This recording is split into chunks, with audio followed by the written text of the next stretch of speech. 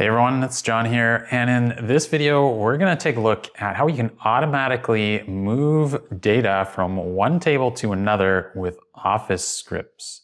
So for example, you might have a task list, and when you complete items, you mark them as complete in a table, and then you can click a button and then have those completed tasks automatically moved to another table. Let's take a look. So here's the setup that we've got. We have two sheets, and in the first sheet here we've got a table full of tasks, and in our second sheet here we've got the same table and it's empty right now.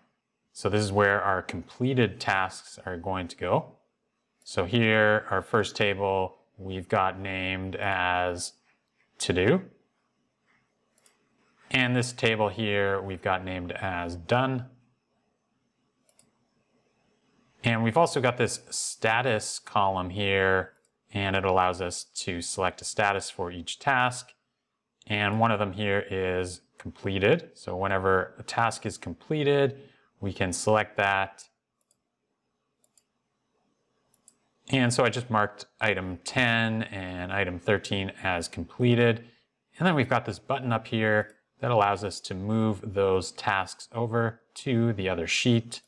And so if you take a look now, we've got item 10 and item 13 in our table here. And they've been removed from our to-do table. So let's take a look at how we can set this up. So here's our task list, and the first thing we're going to do is put this inside an Excel table. So I'm just going to select anywhere in there and go to the Insert tab and click on the Table command. It's going to select our range, and the first row has headers, so we're going to leave that checked. And now we've got our Excel table. We can go up to the Design tab, and I'm just going to quickly change the color. And more importantly, we're going to rename this as our Office script that we're going to use relies on the name. So I'm just going to type in new name and press enter, and we've got a new table named to do. And I'm just going to copy it and go over to my other sheet and paste it in here. And go up to the Design tab, and here we're going to name this done and press enter. And this is the table that our tasks are going to move to.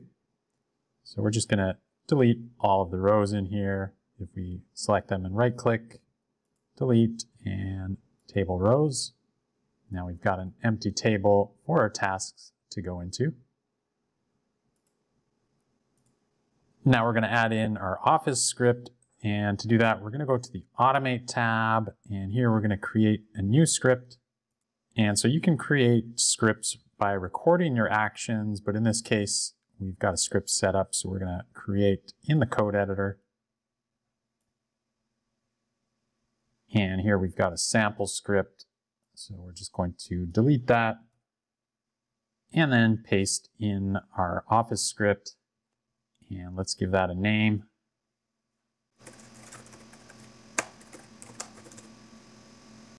And so in this Office script, you can see that we're getting our two tables, the to-do table and the done table. And then we're going to get all the data from our to-do table. And in our to-do table, we're going to find out what the index number of our status column is so that we can reference it later. And then we're going to filter our rows to where the status is equal to completed. And then we're going to add those rows into our done table. And once those are added into our done table, we can remove them from our to-do table. And to do that, we're going to loop through our table starting at the bottom and then deleting those rows where we have the status as completed. Now to actually run this script, what we're going to do, if we click on these three dots, then we're going to have some options here, and one of them is to add the script into the workbook. Let's choose that. And that's going to create a button for us that when we click on it, it's going to run the script. And I'm just going to right click on it, and that's going to allow me to move it around And now let's test this out. So here, let's change a few of these to completed. So item 3, item 8, and let's do item 13 and click that button. And you can see that those have been removed from our to-do list, and those now appear in our completed table. So that's how you can automatically move data from one table to another with Office scripts. And if you want this script, you can use the link below to download the workbook, and it'll be in there. If you enjoyed this video, make sure you hit the thumbs up button and subscribe to the channel for future Excel videos like this one, and we'll see you in the next video.